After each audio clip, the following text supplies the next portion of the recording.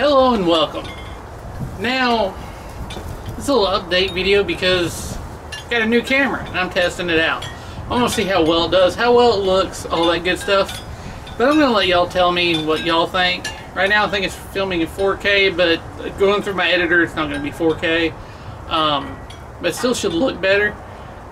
I am right now testing it with the built-in mic, and then I will try my Rode mic with the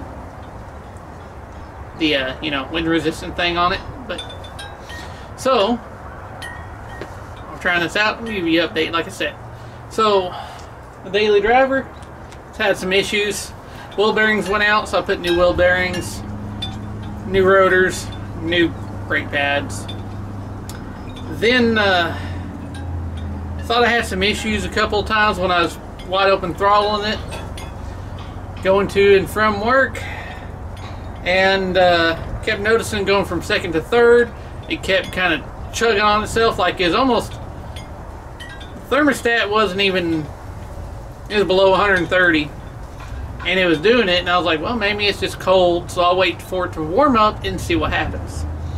So a couple days later, I waited for the temperature to get up there a little bit. I think it was about 70 that day, and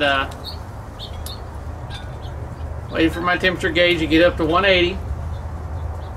And then I came out of the hole, spinning tires. First second was good. Squealed the tires going in the second. Built up the RPM through second until we got ready to shift to third. Then it's like it slipped and I had to let off because, yeah, it's starting to have transmission issues. Only whenever I go wide open throttle. Right now, driving it normally, it's fine. So there's that at least. Oh, and this new camera actually has stabilization on it. Not that it matters using it on a tripod right now, but that may come in handy later on. Now, the GTO here, don't drive it that often. I get out a little bit because transmission's kind of screwy on that one too. Changed oil, and it is as I feared. I spun a bearing in it, making just hot riding one day. That probably had to do when the transmission slipped a while back, and spun bearing. It's mostly been sitting under here this whole time. I start it up every once in a while and move it, but it's hurt. It did have an issue starting. I put some Excel lightning cable on it and cleaned the, for whatever reason, the battery terminal on the starter was rusted, even though it doesn't, it never goes out in the rain. I don't drive it in the rain. Not sure how that, so I cleaned it off, put some that lightning cable on there that I had from my other truck. Still good cable, just been sitting there. Starts up really good now. Not that it matters, but I still like to move it around every once in a while, start it up. Yeah, so now what I'm going to do is update on the other projects and try the Rode mic. And before I do that, I'm actually going to walk around it and see how it picks up sound if I was standing behind it and narrating like I do sometimes. And I do have a nice little, of course you can't see it, it's got a little gauge down here. It tells me sound. It looks like it's picking me up and some wind up, so now I'll try the Rode mic. So it may be picking up more wind back here, I'm not sure yet.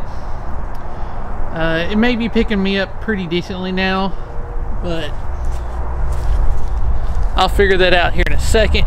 Now luckily this thing's got a bigger screen for me to see where I'm at. Much better camera, everything. Of course, go figure. So this one I'm waiting on parts, as well as the title still. The Pontiac truck, I'm getting ready to order the cage because I've saved up some more money for the cage and some other parts to get it going, or get the ball rolling back on it. I actually polished another intake for it and got a set of valve covers, which I'll go ahead and show you anyway right now. So here is a little sneak peek of the intake. You can see it's pretty shiny actually, but since I'm going back carbureted, wanted to dual plane. Now I'm going to take the Rode mic back off, try this again inside with no wind noise with the other mic, or with the internal mic. So here is the valve covers. for the Pontiac truck. And had to repolish them just due to the fact that came a little scuffed up, but that's what I'm going with there. Nice tall polished aluminum. And accordingly to the little display, I think the mic picks up better. I won't know until editing and until y'all tell me. So, but there's valve covers. Okay, so just that little update right there. Just let me know what you think of the camera quality or the video quality on your end. Again, my video quality for my editor is not going to be the greatest yet, but considering my GoPros usually look better than the old Sony Handycam I was using, I would expect to see improvement right off the bat. This is just a Sony 4K, forget the part number, but yeah. So let me know how it sounds and how it looks. As always, thanks for watching.